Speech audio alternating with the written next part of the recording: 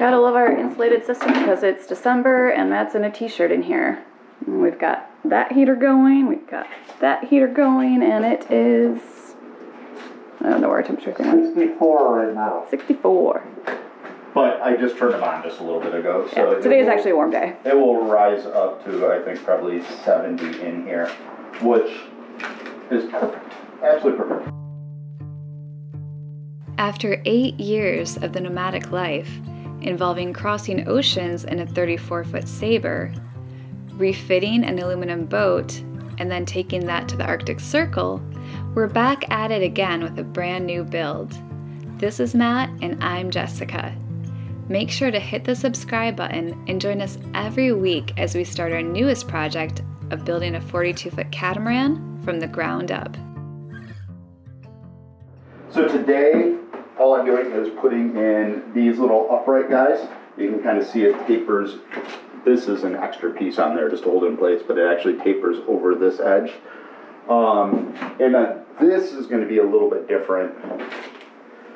So instead of doing the end piece, all one solid area, what Jess and I decided to do is we're going to have a drawer along the bottom, the whole length of this, that pulls out this direction. And then kind of have a false front that's going to look like a drawer at the top area too. It's easier for me to frame that out of little pieces than it is using one big large section. So what we did is we moved in this bulkhead into what the depth of that drawer is going to be. And that's where this one's going to ride.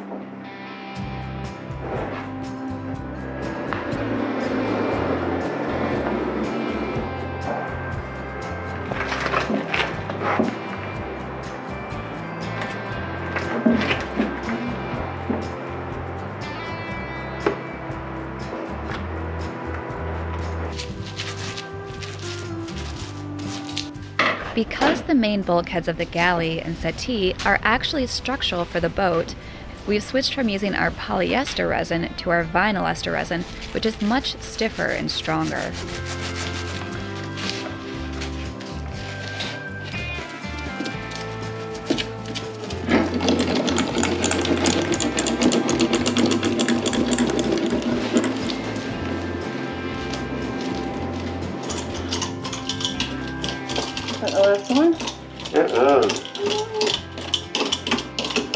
Going through now and cutting the openings in the settee where the basically going to have access hatches from the top where we can get in and get to things in there, store it in this area. You can kind of see how I've laid it out now. Little black marks around here. It's also going to give me the ability to glass then from the inside, it'll go in through those openings and glass in to make sure it goes against that bulkhead and gives us all that extra strength through here to help support that main bulkhead. We're going to use the track saw and a jigsaw to get them hopefully clean looking, and then I'll have to go through and decore it, fill those in, and put stops on basically to prevent it from dropping all the way through, of course.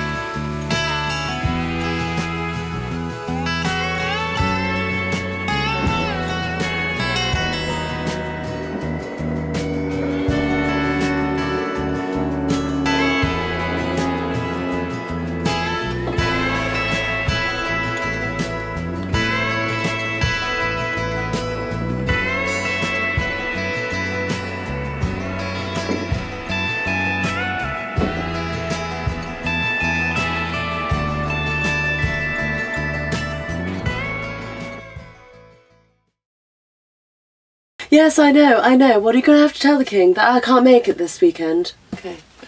Oh, hi there. I didn't see you there. My name is Elizabeth Earle. I'm here to tell you the story about Growot and how it saved true Americans. It was a bright December morning, and Tucker and Jessica decided to take a little trip to the Chesapeake.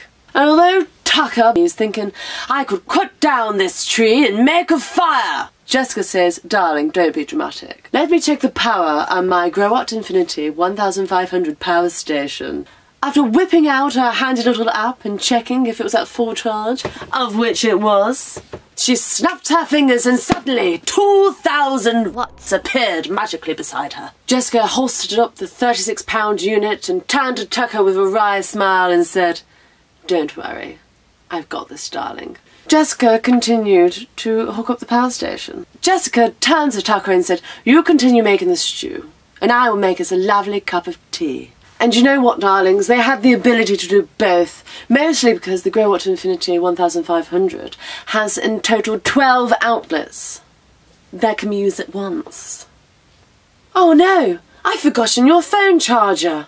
Never fear, says Jessica, for the Growatt charges your phone up wirelessly. And once her phone was charged, they were able to do their TikToks, take their pictures, do the Instagrammy thingy. So you see, darlings, it's there to power all of your needs.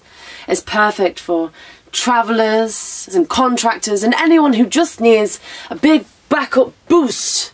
With that, please feel free to visit the link below where you can find your own powerful power with Growatt Infinity 1500 power station. So we're starting to get the backrest built for the Settee. Now this is the issue that I think everyone that I've talked to that has built some type of kit runs into. Well, they've of course modified a few things, so they're not using all the pieces that came from the factory. We all seem to run into it when we run out of big sections. So I've been going through and trying to figure out what I need left. Now the one thing is, that came from Max Crews are perfectly flat, but they have a nice finish on them as well. I'm just hand laminating like Natacore, which is like the honeycomb stuff, so it gets a little bit rougher of a finish to it. So I'm trying to use these pieces for cabinet fronts, a better material for it, and easier to get a veneer on there and get a nice finish. What that's done now is made it so I am piecing sections together here. What I do is obviously just cut them, bond them together, and then I have to go through and just lay a light glass over the top of it. These panels, all they have is a 12-ounce glass on either side anyway, so one more layer of 12-ounce over the top of this, and it's fine. It blends in well when we go to fare it. And what we've done is, you can see it over on this side, laid out a line of where the base needs to be. So that, you can see on this one, is giving us that. So that is exactly square from the front of the couch. The back piece, though, is going to take a little while before we can actually install that. There's a big compression post, aluminum compression post that goes in here and helps spread that load from the mast.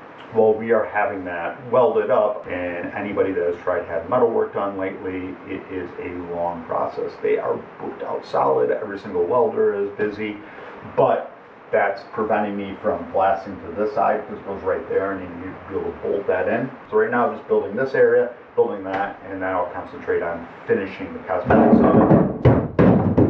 And then we'll go back and do this back section. This is the 4 inches we added to the counter space here. So that's a splice for that, from that piece. And then you can see we're starting to add the edges that go around. This is just rough in there. We're going to go through ferret, round over the edges, and glass each one of those sections in, so it'll be a nicer finish. Our backsplash, you can see, I mean, how deep this counter is now. It is huge, massive deep counter, which we absolutely love for that. I think it's going to be very, very useful. Spices, knife rack, that kind of stuff will go over here. But you can see down below, I also have not been able to put in this panel yet, because that goes, and that's a structural item, and that goes all the way there, right where that compression post is going to go as well. You can kind of get an idea what the back side of this looks like. Tow rail, kick rail in now. All right, let's try this now. 12.6, 12.6, 12.6. Alright, so that one's good.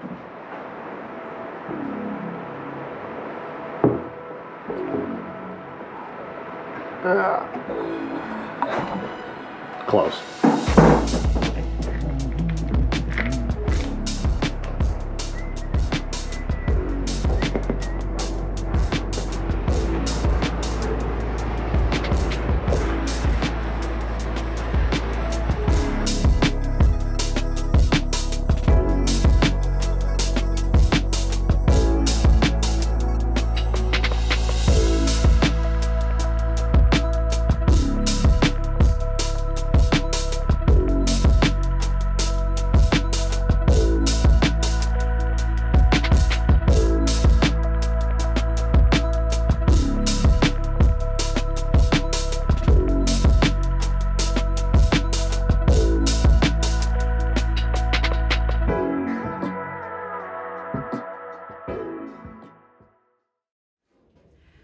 Over the past few days, I have been working more toward bulkhead 6, that area, and getting it faired. So if you look behind me here, I'm not used to filming on my phone. I can't find the battery charger for our GoPro, which kind of sucks.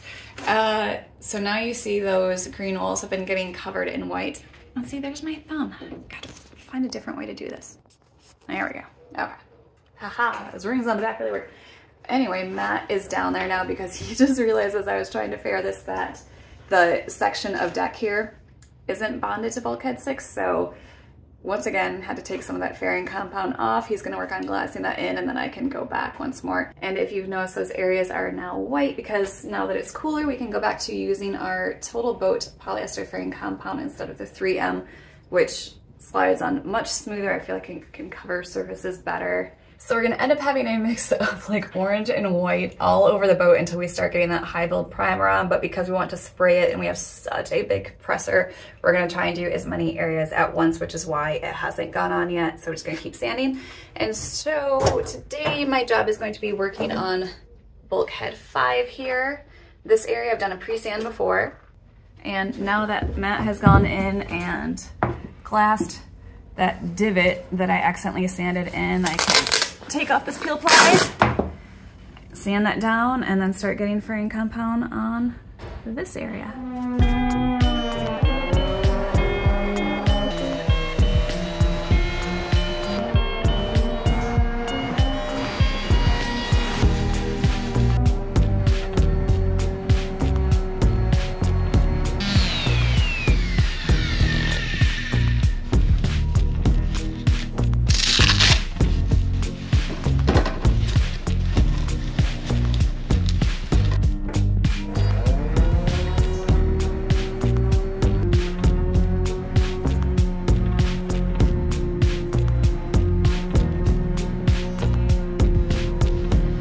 I didn't think I'd be saying this in mid-December, but even after about 15 minutes of sanding, it is getting way too hot in this Tyvek suit. I can't wait to get it off. But luckily, because I had sanded this entire area a few days ago, as I dug into it and made that mistake, it really doesn't need any more work now. So I just need to clean it up with some styrene, and then I can start getting the fairing compound on, which is the nice part of the day, because after having sanded basically everything from like here to here over the past few days, my arms are so tired, and fairing is going to be a nice break for me.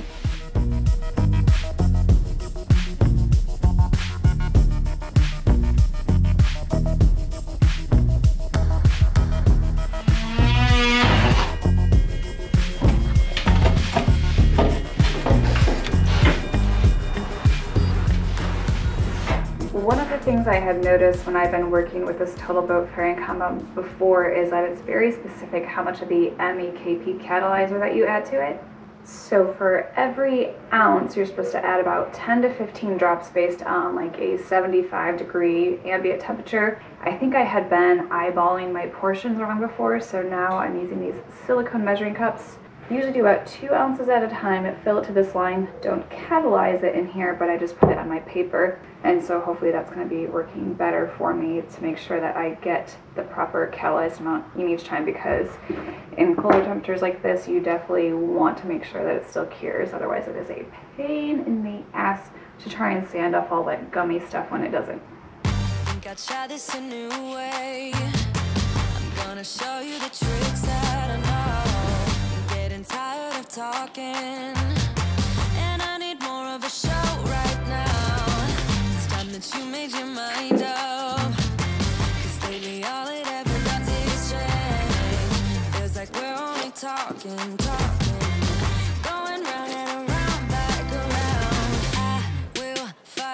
like no other every day. I won't stop like the others. I will stay. 'Cause now is the right time and I'm feeling alright. I'm playing your game like I know I can win right now. It's a fine you got me up tonight. 'Cause loving you is like walking a tightrope. I have to admit that wearing the Tyvek when I do this is nice because all of those little like chunks that sometimes appear, I could just like grab it with my finger, wipe it on my sleeve, and even though these are totally work clothes for some reason, I hate the thought of just constantly wiping junk on them. So trade-off, I guess. Be warm, be clean. Get you out of your comfort zone. 'Cause I need more of the truth right now. It's time that you made your mind up. 'Cause lately all it ever does is change. Feels like we're only talking, going round and around, back around. I will fight like no other every day. Yeah, too far.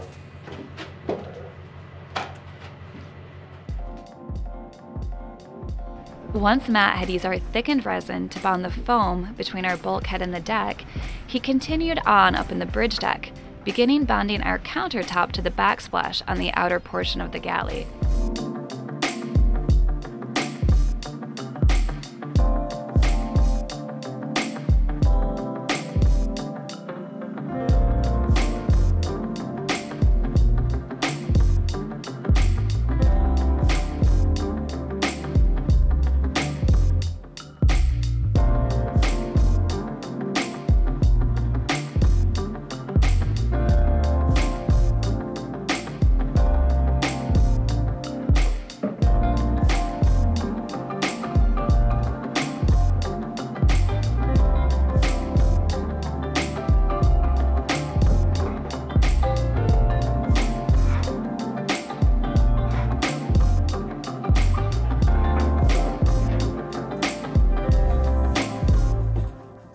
Because Matt's last project of the day was going to be glassing the seat of our settee to the front portion, and I had finished my fairing for the day, I measured out the spaces for him and then cut out sheets of our 12-ounce double bias fiberglass to later be wrapped around that edge.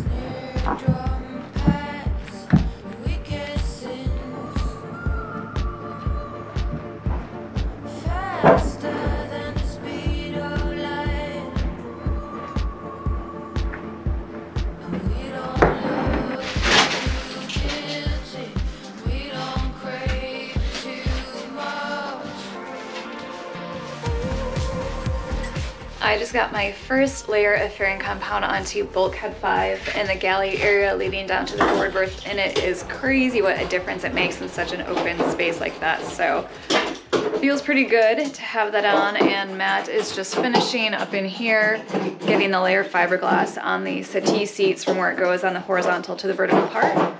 All in all, a pretty productive day, and I'm actually kind of really looking forward to getting in here tomorrow and getting second coats on all of this and like making it really white, because the more green that disappears around here, the better.